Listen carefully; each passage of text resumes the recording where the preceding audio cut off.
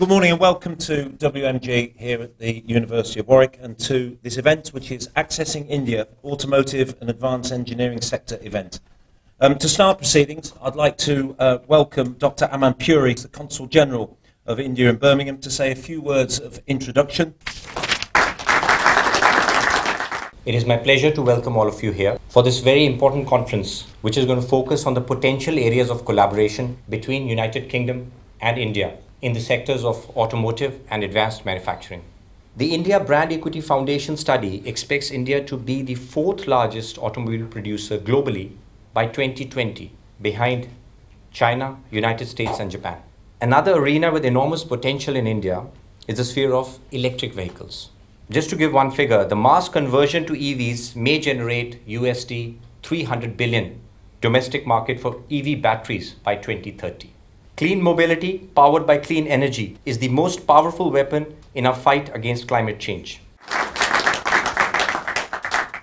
Coventry in Warwickshire is the centre of the UK's automotive industry, with firms employing over 46,500 people. And it's a sector that's seen growth of over 12% over these last 2 years. However, it's also a sector that's facing monumental shifts. And therefore, there's a great opportunity for increased business development, for technology sharing, and for building trade between our countries. The Make India initiative of the Government of India encourages British businesses to explore and build a footprint in India. And today, the company is UK's largest manufacturing company.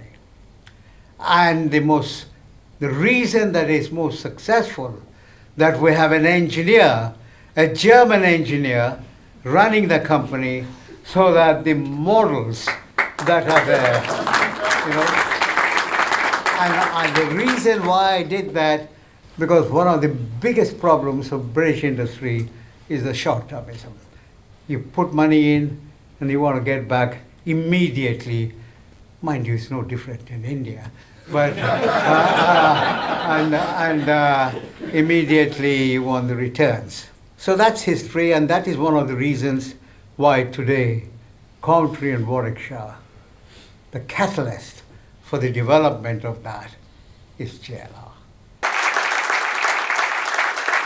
And 10 years ago, Ratan Tata had the vision to bring Jaguar Land Rover to the Tata family. JLR has really grown to become a global player in luxury, premium and performance vehicles. And I guess it's also an example of British team-guised innovation and in engineering excellence. For many years, Ratan Tata was at the helm of the Tata Group, and now as Chairman Emeritus, Ratan Tata has encouraged group companies like JLR to continuously rethink about how we do business, how we do innovate. In automotive, you will see more change in the next 5 years than in the last 50 as autonomous, connected, electrified and shared vehicles will become real. And at the end of the day, if you really want to have this integrated mobility, no company can do it on its own anymore. And that is why Jaguar Land Rover, Tata, WMG have together now invested another 150 million in the largest single automotive technology facility in Europe, and now officially named the Bhattacharya building. In skills, India leads the way, producing more qualified engineers than anywhere else in the world. And India is very well positioned to respond because it has innovation embedded in the fabric of its society. And the opportunity for today and tomorrow is to harness India's rich experience and skills in the new mobility ecosystems.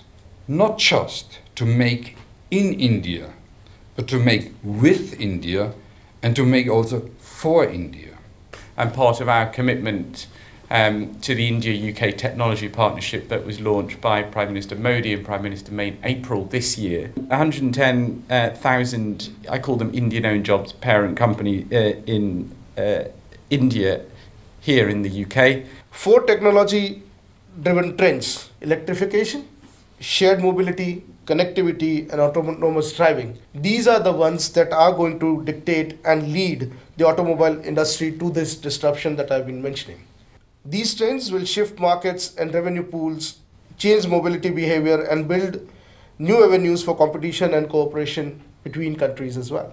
We are the world's largest tractor manufacturer in terms of units, world number 1 in terms of two-wheeler manufacturing, second largest bus manufacturing. We just overtook Germany. We are 4th largest car manufacturer in the world. In fact, 3 years down the line, we will beat Japan, and we will be the world's 3rd largest car manufacturer. We contribute about 27% of the industrial GDP and 7.5% of the overall GDP of the country. We contribute about 13% to the tax revenue, and we employ around 7 to 8%.